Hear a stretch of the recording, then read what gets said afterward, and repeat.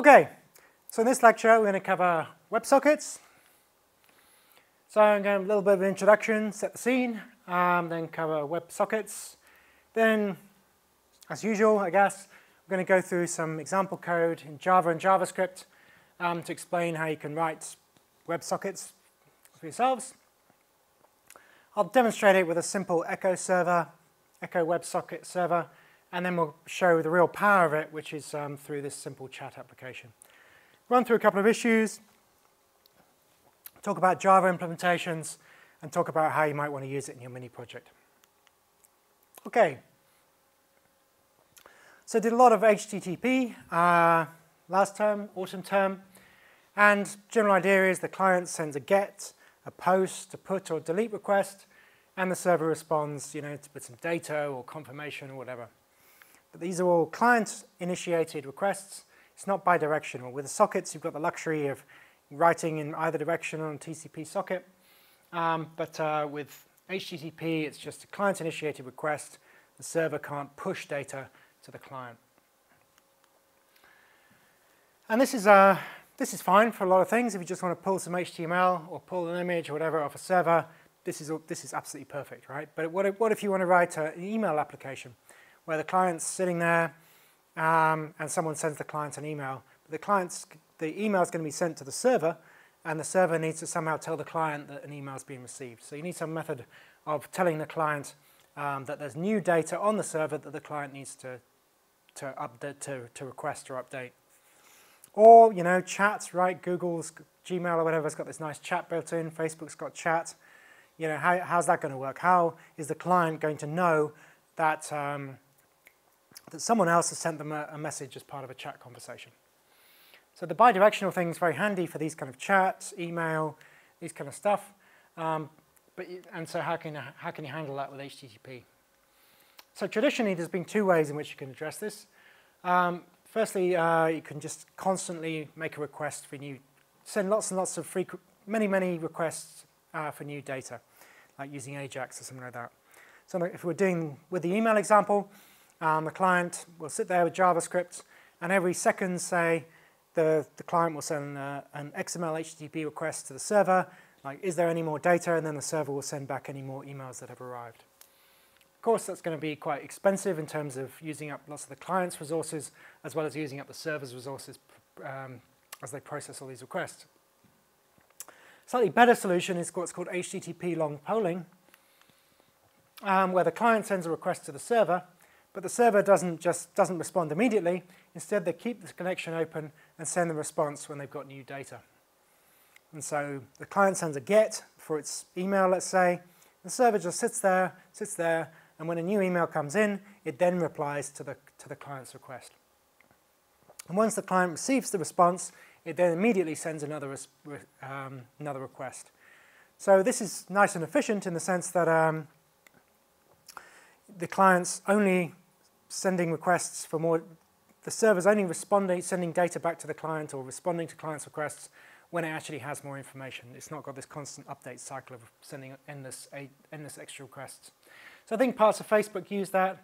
I think Gmail used to use that. I don't know what it uses now. And this is sometimes called Comet, this HTTP long polling. So it's not bad. Probably a few disadvantages to it. So it's got a fair amount of overhead. I think that's, so you've got to open and close the connections for HTTP. So you've always, for every bit of data you receive, you've got to have a header. You've got to open and close the connection. It's not great for low latency with HTTP because it's running over TCP, right? So browser-based games and stuff, long polling, if two people running on separate computers, probably long polling is not ideal. And these limitations of long polling and frequent Ajax requests have led to the development of WebSockets, which I must say is rather nice technology. So we're going to explain how you can do it. So WebSockets is great. It's like low latency, near real-time connection between the client and server. So what you're getting pretty much with TCP or UDP. But the great advantage over HTTP is that both the client and the server can initiate communication once connection is established. And, blessed relief, you don't have this cross-origin communication business. So with JavaScript, you're limited. You can't make, if a server serves up a JavaScript file or whatever, then that JavaScript can't make a request to another server without some rather ugly hacks. But with this WebSockets, if I'm running on one domain, my JavaScript running on from my domain can communicate no problems using WebSockets with another domain. So it's great. I mean, you can add security if you want, but it's not built into the protocol, so it's much more flexible in that sense. Yeah, and okay. So its advantage over sockets is that it runs over HTTP. So it is an HTTP sort of protocol, but it's very close to the actual sockets. It's just a sort of little layer on top of TCP that's as close as possible to exposing TCP to script or JavaScript in this case. As I said, you can add the web origin-based security model for browsers if you want. And yeah, so you can run multiple services on one port and multiple host names on one IP address. So it essentially allows you to have socket connections running over HTTP, which doesn't create any problems with firewalls or any of that. So it's just an HTTP is such a nice, ubiquitous protocol. It's great that you can just sit on top of that, this bidirectional communication. Sit this bidirectional communication on top of the HTTP protocol. So how it works is starts with a handshake, and then we have the actual data protocol. So the handshake, the client sends this HTTP upgrade request. So it requests to upgrade to WebSocket, and this is like part of the HTTP, just a little bit hacky sort of fix on top of it. And it says it requests an upgrade, and then the reply from the server says, yes, it's all right, we're going to upgrade you. Then the server can choose to allow or deny certain requests from certain origins. So this is the control of security, which can be added or not added depending on what you want to do. And then the server, and then we have the handshake. So the client sends the request to the server, and the server has to prove that it received this connection from this particular client. So it prevents, what does it prevent? So if we had, so the server has to show that that client made the request for the connection. So you don't want the server to be able to initiate connections with other clients, I suppose, that haven't requested a WebSocket connection, which would allow, potentially allow the server to do nefarious things to other clients, I guess. I guess that's the main point. So the clients, so we have to prove it's the client's sending some sort of a bunch of data. The server's manipulating that data to prove to the client that it did actually receive the request from the client. So they can check that, that only the people who want to connect are connected, essentially. So what the client says is two keys. So he says WebSocket key 1 and WebSocket key 2 in the upgrade request that it sends to the server, and then the server responds with a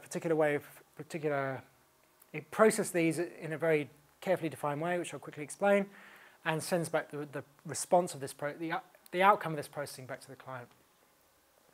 So for example, the client might send these two keys here. What the server does is it extracts the digits to form two numbers, in this case these two numbers here. It divides the numbers by the number of spaces, and the client request also includes this third 8-byte number in the client request.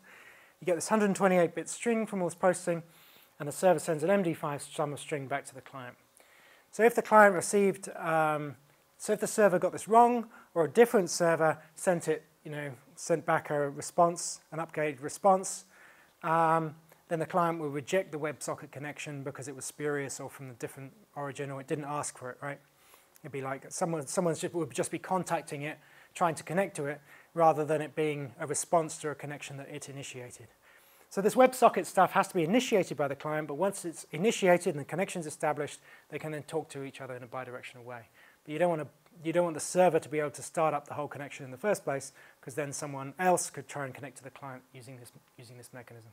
So that's what this protocol is to ensure, that the client only establishes connection with servers that when it has initiated that connection. So URLs have their own little WS to indicate that it's a WebSocket connection. So instead of HTTP, you have WS, or WSS if it's a secure WebSocket connection. So this kind of stuff's great for multiplayer online games, chat applications, live sports, right? If you want to have the sports results pouring into your computer, then this would be a good way, because again, the data is updated on the server, and then the server can push that data to the client.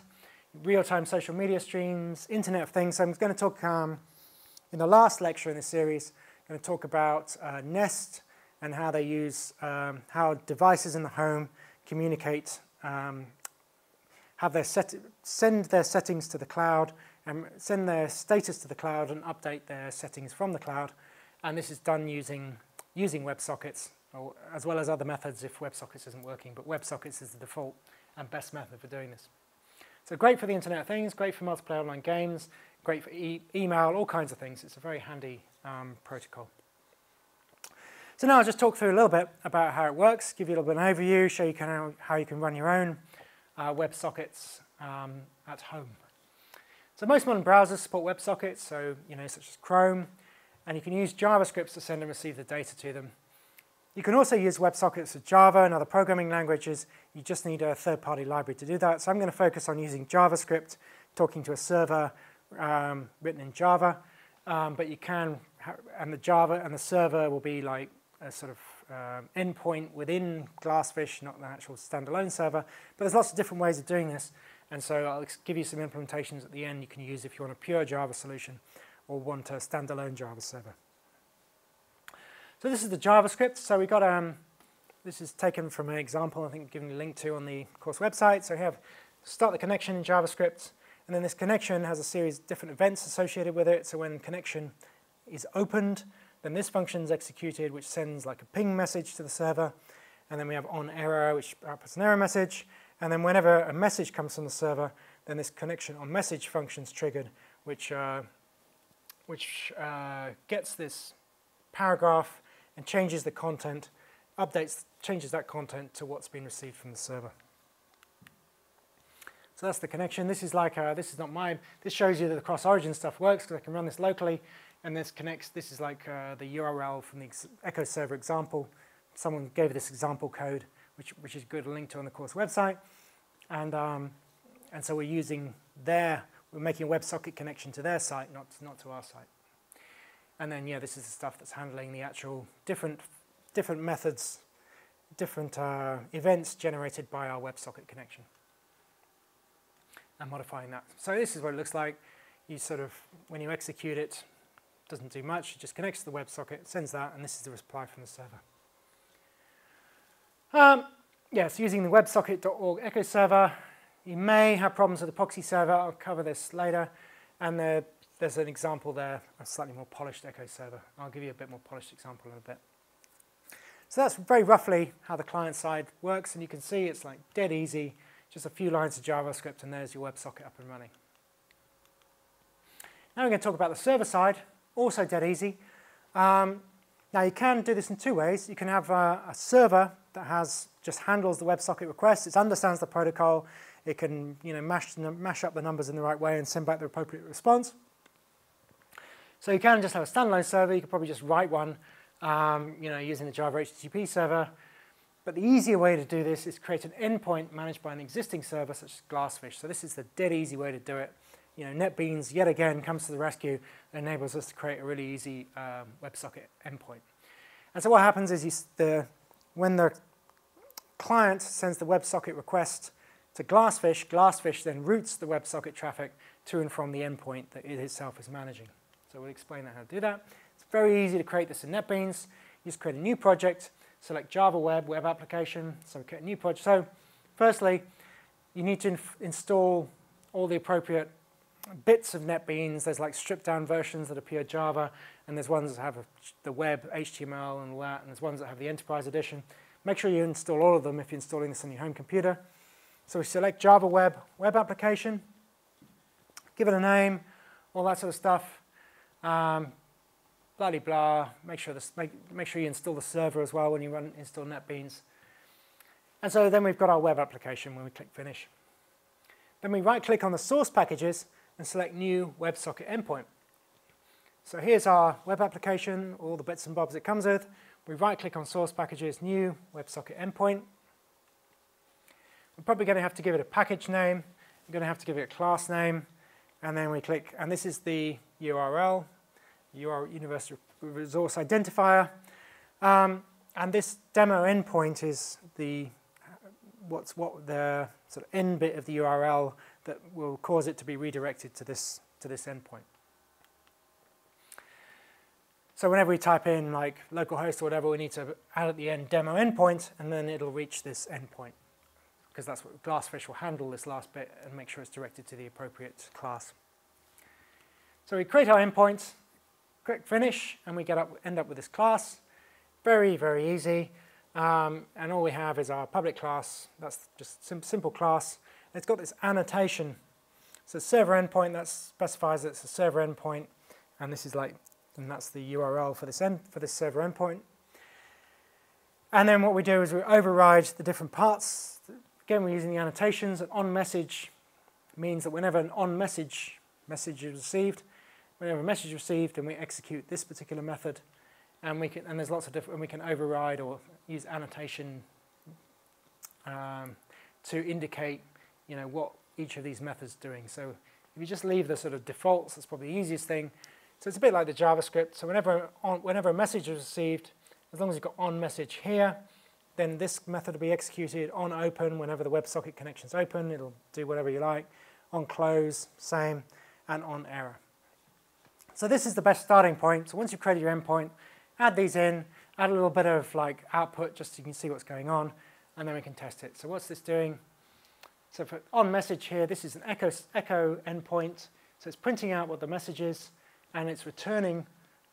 What you return here gets sent back to the client. So what we're just returning is your message was plus the message. So we're just echoing back the message that was sent by the client back to the client. And then to run it, we just run it a project in NetBeans. That deploys the endpoint on the server and starts the server. And then you should be able to connect to it using a simple client. So I've given you this simple client with this sort of rather lousy messages thing or whatever. I think I've given you a better client as well. So this is exactly the same as the client I explained earlier. And but that's not exactly the client. This is a slightly more sophisticated version of the client, which I've included as well in the example code. So I'll just show you it working. Okay, so on the server side, here we have, let's just get rid of that for the moment. Here we have our index. This is our slightly more sophisticated client, I think. And then we've got index, yep. We've got the source packages here. Got a package name, and we've got the web service endpoint here. And this is all part of the WebSocket 1 web application. So all we do is click on play. And get my output. Right, there we go. So the Glassfish server, with a bit of luck, is all started. It's deployed by WebSocket. Then we can go to there. So here's our slightly more sophisticated client, and we can type in like hello endpoint, click on submit, and for some reason it hasn't deployed.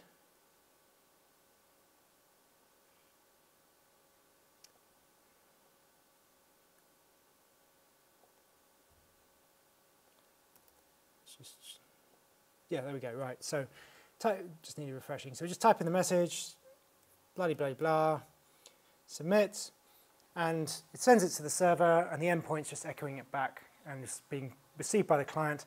And what we have is a bidirectional communication between JavaScript running in the browser and the endpoint running in Glassfish. Okay, so that was all sort of easy peasy enough, right? And as I said, yeah, we've got a better JavaScript client, so that it's just a bit more bells and whistles. So we got a little, like a slightly more styling on the paragraph to make it, to give it this, put a little box around it and this kind of stuff. And it's working exactly the same way, opening the WebSocket and sending, when you click on submit, it sends a message using the connection. And when a message is received, it just updates it on the, updates it in the browser. So with WebSockets, you're creating a new endpoint for each connection. So you have a separate endpoint handling separate connections from all the different clients. And that's all fine. Sometimes that's great. If all your endpoint's doing is pushing data to or from a database or whatever, that's sweet and peachy. However, we might want our clients to be able to communicate with each other, right? And one way you can do this is have static variables on the server that coordinate multiple clients. Probably going to be issues with thread safety because the endpoints are going to be executing their code in response to the client's requests, and if they're both trying to access the same object, you might need to do some synchronization going on. And there's a nice example here that sort of illustrates how that works. But how you do this is, so we have the class demo web service endpoint, and we have a static string here, history, and then we can just add the message to the history, and then all of the clients will be able to see this, this history. All of the clients running on that particular instance of that server. Okay, so that's a very simple how do you start with endpoints kind of section. And now we can go on to show some of the real power of, of WebSockets. So the Echo example would have been dead easy. We could have written that with a servlet. We could have written it with whatever we like. It's not very exciting, right? Could easily build it with standard HTTP methods because you could have just gone get, and the response could have just contained our message. We're not adding anything with the WebSocket stuff. There's no pushing of data to the client. Instead, I'm going to use, but I will illustrate now the power of WebSockets by showing you how to build a simple chat application. So with very little extra code, we can build something that enables people to chat online. So this is the idea. So we've got the simple chat application. We type in the messages, and the messages that I've sent are like gray with like me in front, and the messages I've received are like here, like in black. So I'll give you a demo of this. And here we have our two chats. So I'll refresh them, and hopefully it'll work. So let's say, hello, I am John. Right. Is it refreshed? Right. Let's try again.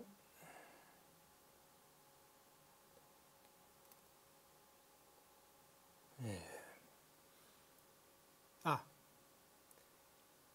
That's why, because we're not in the chat bit. So these are on chat HTML.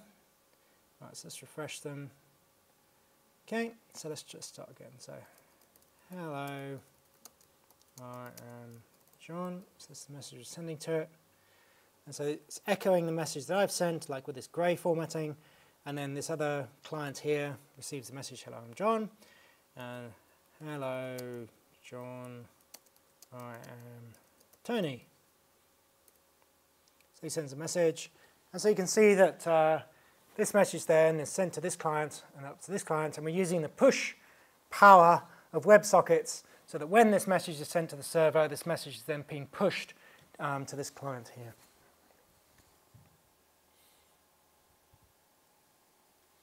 Okay.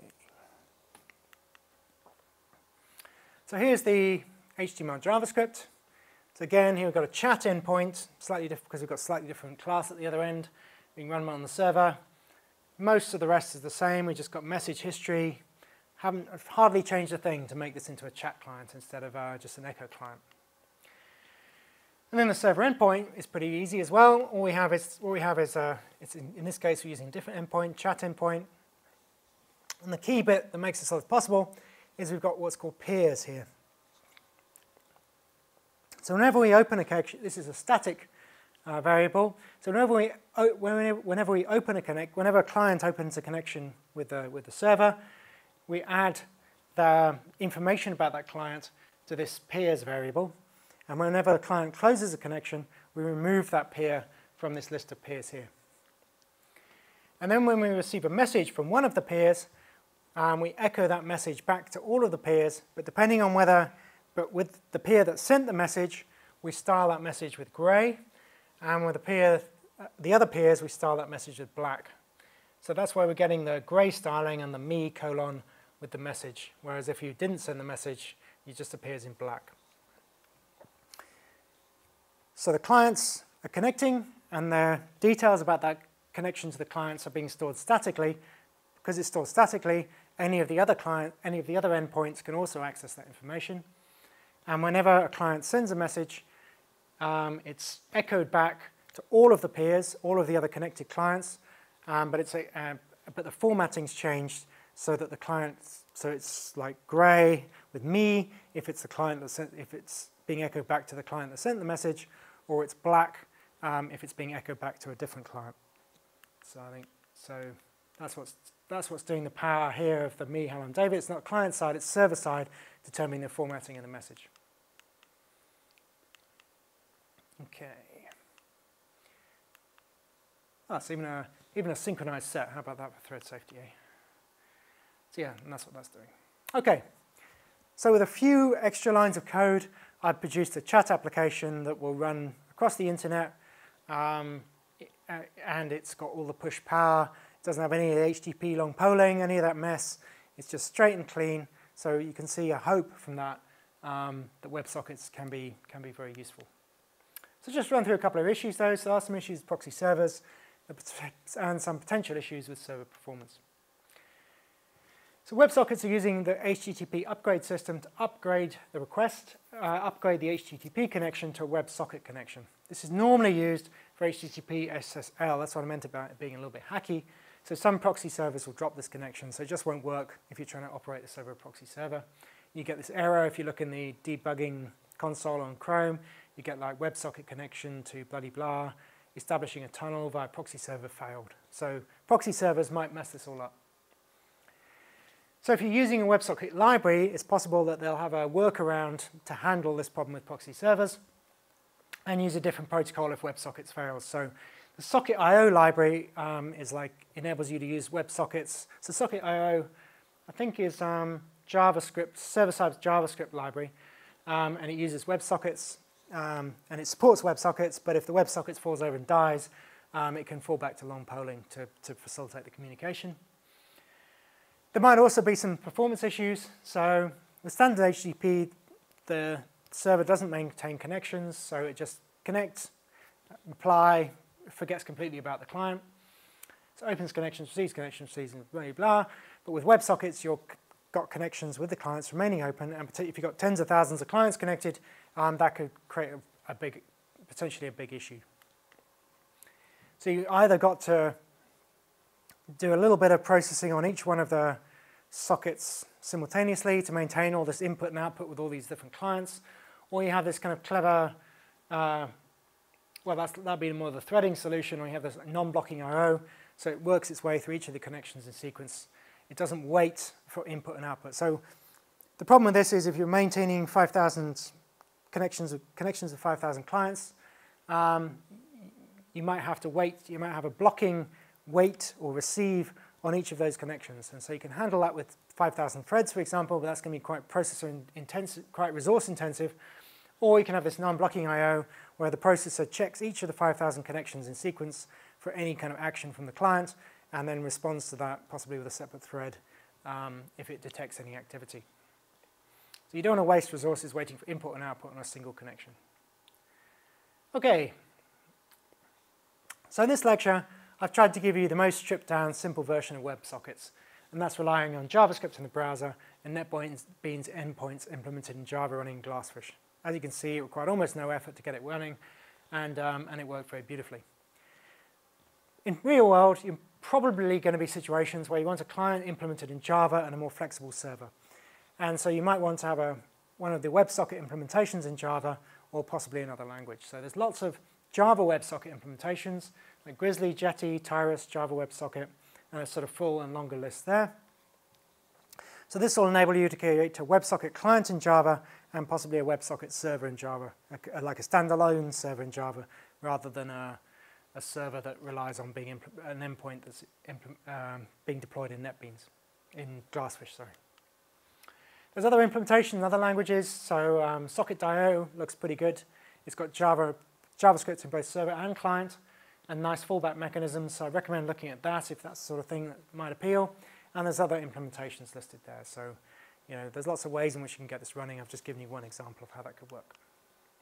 As usual, I put the example code on the course website for you to adapt, examine, use, and so on. And just say a little bit about how you might want to use WebSockets in Mini Project 2. So as I said in the spec, You cannot use standard HTTP methods in your second mini projects. This was all part of the autumn term studies. It's not part of the spring term. Okay, so if you implement your online game using HTTP, GET, POST, etc., then you get no marks for it. But you can use WebSockets. I'm teaching WebSockets this term, and you can use WebSockets in your second mini projects. But it only really makes sense if you're like Mr. HTTP or Miss HTTP, and you really want to like get down with every single tiny aspect of HTTP. Or another scenario would be maybe you want to build the graphical interface in JavaScript and use WebSockets to communicate with a Glassfish server. That could work, right? Because JavaScript's got lots of nice libraries for drawing graphics, doing chats. You know, you might be quite good at JavaScript and enjoy using that for your interface. Then no problem at all. I don't mind in the least if you produce the GUI in JavaScript, use WebSockets to talk to a server, and have the endpoints implemented in the server. So let's suppose you wanted to build a chess game as your online game.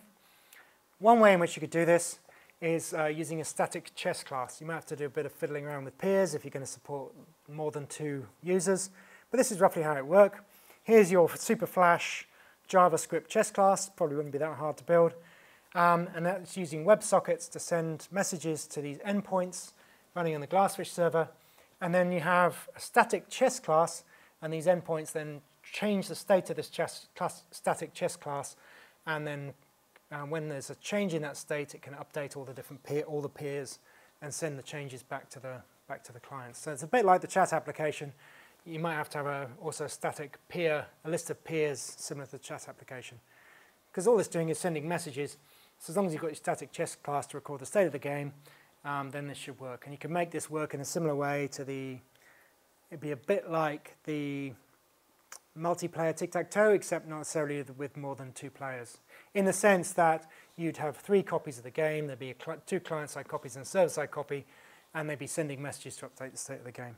So this would be one way in which you could do WebSockets and mini project too. And I'm happy for you to do that if you want. Okay, so just to wrap it up, WebSockets is beautiful bidirectional communication, sort of over HTTP. They're kind of extension of HTTP, work over standard HTTP ports. So you're not going to have all these problems with firewalls, opening firewalls, blah, blah, blah. Hopefully from the router and the firewall's point of view, it'll just look like a standard HTTP upgrade request, which it should allow through. Next lecture, I'm going to talk about how HTTP can be used to stream audio and video, all about media streaming.